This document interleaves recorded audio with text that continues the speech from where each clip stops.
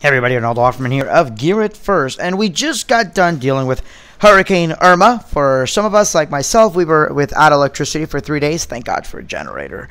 Some of us, or some other people, were out for almost over a week. Actually, some people still don't have power.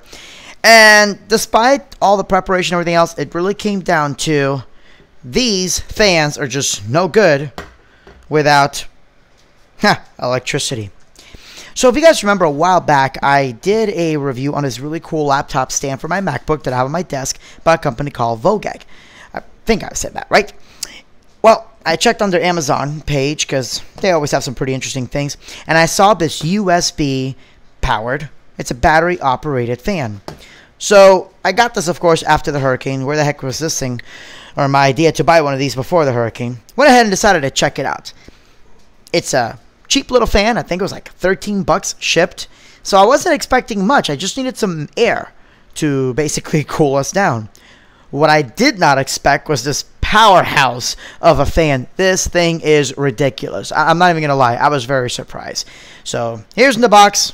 Nothing insanely impressive. It's a box for a fan. So why am I doing a review on it? Well, because it's powerful. Check this out. We're going to touch it here. It's got 3 little speed settings.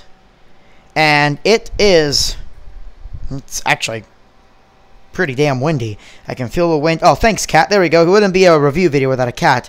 So I can still feel the air. I can still feel the air. I can still feel the air. I can still feel it. I can still feel it. I can still feel it.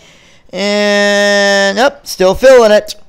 Now, what's cool about this fan, though, is I can move it almost all the way around. So it's kind of hard with one hand. But there it goes. Now, it does have, thank you. All right, so there we go. We're going to put it back into the full speed mode. It charges with a micro USB cable that's included. What is not included is what your USB cable plugs into. So I'm using an old iPhone charger that my USB cable is plugged into. You can plug it into your computer. Now, one of the things is when you plug it in, the speed does go down while it's charging. So if you want that max full speed, then you're definitely going to want to make sure that you have your battery fully charged. To give you a comparison, this is one of the electric fans that I bought from Walmart with the metal blades. And I mean, it's not even a comparison. This guy here, I feel the air, I feel the air, I feel the air. And right there, I'm not feeling it anymore. I mean, it pales in comparison to this guy right here. Now, according to the website, I want to say you get about 4 to 13 hours. So I'm guessing it's 4 hours at full, 13 hours at even low speed. But even low speed on this beats the speed on this guy.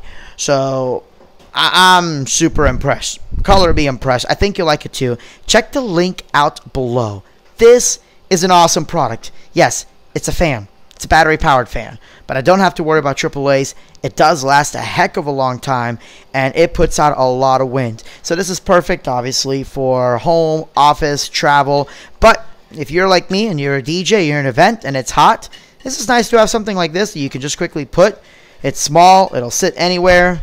You can rest it against, your gear if you need to, and you are good to go. Check the link out below. Arnaldo Offerman, Gear It First. As always, thanks for watching.